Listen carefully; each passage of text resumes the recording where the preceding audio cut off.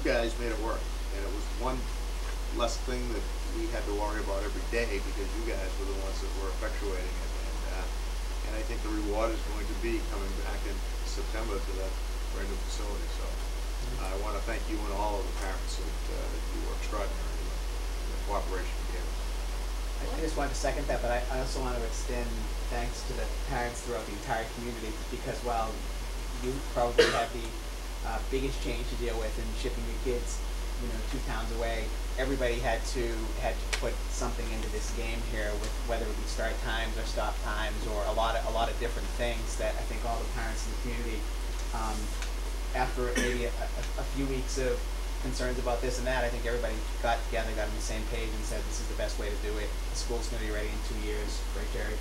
And I think everybody chipped in. So I think the whole community has played a big role in this, led by the batch parents and the administration. So I want to thank all of you. Of course, the work isn't over yet. Correct. There's still That's 2 more true. times that need to be taken care of. I'm not dancing yet. So could we have a motion for something? So move. Second? Second. Any further discussion? All those in favor? Aye. Opposed? None. All right. Thank you. very much. Good luck in Thank your you. building. Good luck with your Dick Hodges. He's the best of them all. It's not my turn, is it? It's your turn. There are other things we can put first, Dick. Maybe that pick on you, huh? They Save the best for last. Well, you came back from Washington in one piece. Yes. Actually, the kids came back in better shape. I came up lame around Monday and Tuesday, and my back went out Wednesday. And So the kids were having a good time. they No, my son got the floor. actually the kids were terrific. Kids were absolutely terrific. I'm also pleased as it looks like our capacity to raise money has increased now that we have Sean here as a tenant. We have the business department, the superintendent's department, and we will now be housing Sean Colleen and his secretary. So we're pleased that those rental bills will be going out. Yes, and all you have to do is provide supplies. Yep. And some space in our stairwell. Yeah, or in a closet. Yeah. Okay. Good evening. I'm going to be as brief as I possibly can, which sometimes is miraculous. Two of our members, one is in New York, and we have another member coming back from California. And I didn't have the heart to ask Mrs. Wise, who worked all day today, to come this evening as well. But you can see a series of topics. One of the topics that stood out, and really we gave pretty ample time to, was MySpace.com and the ups and downs. I've spent literally hours on MySpace. There's actually some very delightful and appropriate, but I have to tell you that's a minority. The vast majority of what's going on, not only in this town, I've also checked in my own town, is incredibly inappropriate, and I would encourage parents to continue to be on top of that. The secondary school building committee reports. Every time we had a meeting, I shared the minutes and results of the conversations. Health and wellness, we extended that even into lunches. In fact, we have a better dough, or a healthier dough. We also noticed a slight dip in sales. Yes. But when we were talking 5 years ago about removing sodas and some of the Powerades and things out, water wasn't quite as cool as it is right now. So I'm going to be patient on this. And when some of these healthier foods become cooler to middle school kids, I think we're going to be taking right off again. On the curriculum, these are accomplished goals. Foreign language was introduced into the 7th grade. We feel that we have a good foot in the door on that for 2 days a week. We would certainly love to expand that to 3. An 8th grade health and wellness program was reinstated. That's another foot in the door, and we are proposing to increase that. It's certainly the challenges, and I'm talking to the choir here, the challenges of a level funded budget for next year put us in a situation that it's similar to a treadmill. We know we're still working hard, but we also know we're right where we started in some cases. The climate and safety, I'm pleased to say that 99%, I believe, out of 640 students, we only have 3 families in the school that do not have internet services. So we actually were able to use our email much more effectively. And I think we will probably, after 4 years, we are probably going to be at an all-time efficiency level. We've hired another secretary to replace Mrs. Bookwald. And so this is actually the first time in 4 years that we have had both secretaries going at a full-time clip. So we're really looking to be much more efficient. I'm looking to do much less secretarial work, as is everyone else. We also have introduced the pancake breakfast. I give a lot of credit to our parent association, which is a very hard-working and diligent group of parents. Our pancake breakfast, the pasta dinner, the craft fair, a lot of this overlaps the parent involvement part of our professional, the parent involvement part of the improvement. We're looking for families getting together and putting a smile on their face and doing some things that we really enjoy. We certainly practiced an emergency lockdown this year. Our canine search produced anxiety and relief, sometimes all in the same 5, 10, 15 minutes.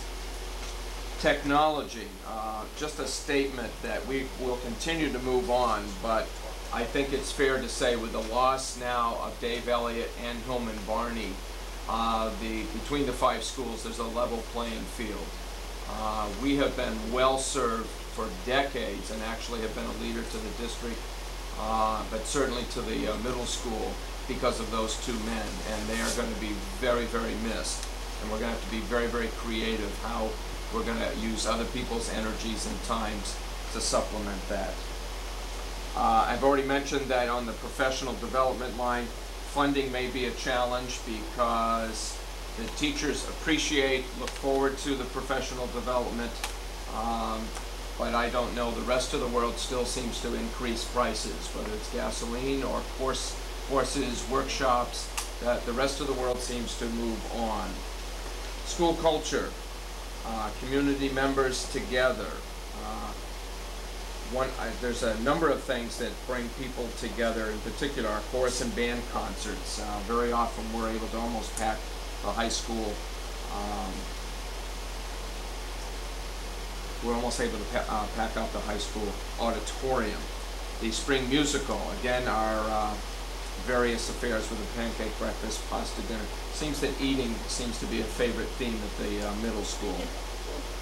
The advisor-advisee program, I'm going to talk about that the next time I probably come in with the school handbook. I'm going to also give you an update about how this year has gone with the new schedule, some of the programs, what's worked, what needs to be tweaked a little bit more. One of the areas, just to give you a little bit of foreshadowing, we're looking to slightly change, still under advisor-advisee, but probably differentiate the 8th grade program and make them a little bit more responsible for the topics and some of the projects. And I'll give you some more specifics on that. There's a program out in Attleboro that we're looking at, and I'll bring in one of our teachers who taught there to talk a little bit more about that from a first-hand basis. We have provided an orientation night for 5th grade parents, and the last 2 years we have also provided, in a more intimate setting, a 5th grade parent night whose children have IEPs. It's a great opportunity to answer a lot of questions that maybe people would not feel as comfortable to be asking. And it's just something that's had a very positive outcome. Communication practices, we we're always trying to create something that's better. We're always becoming, and I don't think that this is an area that we should ever feel that we really arrive. So that's something that we will continue to work on. Budget, middle school staff and space.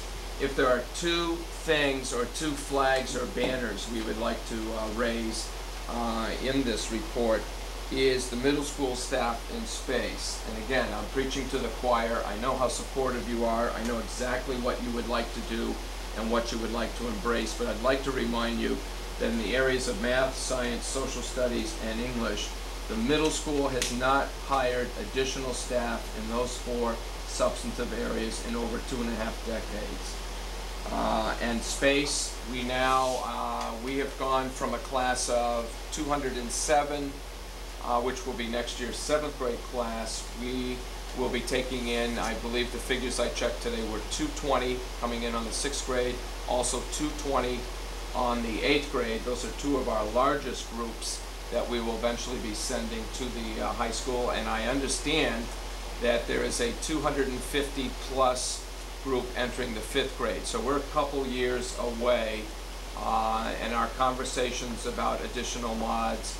And one of the reasons, well, actually I'll talk about that when we get to the facility. I didn't go into a great detail because I think we're still a little spread out on some of the options that we have. But do not take any brevity in that area as a lack of passion about renovation addition to the middle school. Now to the goals.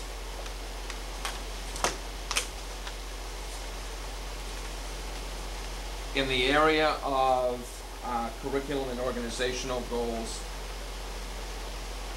we would like to continue to expand our foreign language program. We do need a 1.0 additional teacher and additional textbooks as well. And this year, one of the things we're planning on doing, our textbooks are pretty outdated, so we're probably going to be looking at and researching from a number of companies and publications.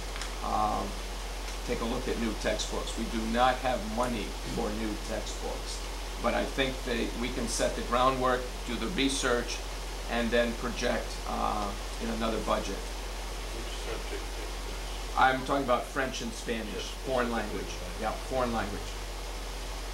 Also, in order to expand our health program, we certainly could use an additional teacher there.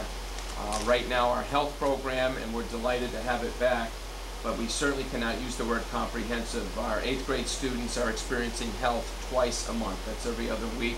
We're grateful for that, but we think we really need to expand that health and wellness program.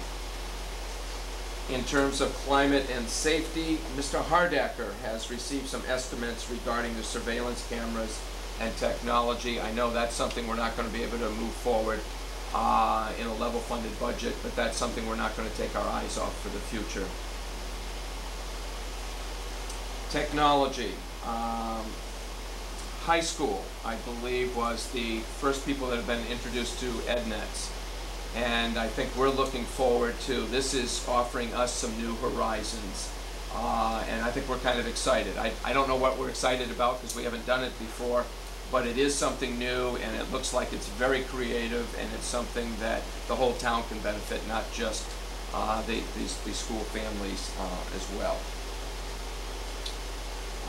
Professional development. Now, in the 5 years that I've been here, we've actually grown leaps and bounds in inclusion, but I have to say, I do not believe we are where we need to be in the co-teaching.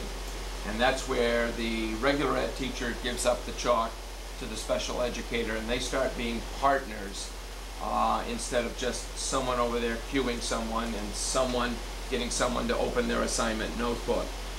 We have some teachers that are doing, that's expanding as we speak, who are doing a wonderful job in the co-teaching, but I have to admit we're not there, and that's a primary goal in the professional development for me in the middle school this year. School culture is always something that we take a lot of pride in. We like to think that we're user-friendly, the building is user-friendly. Parent involvement, again, just another comment about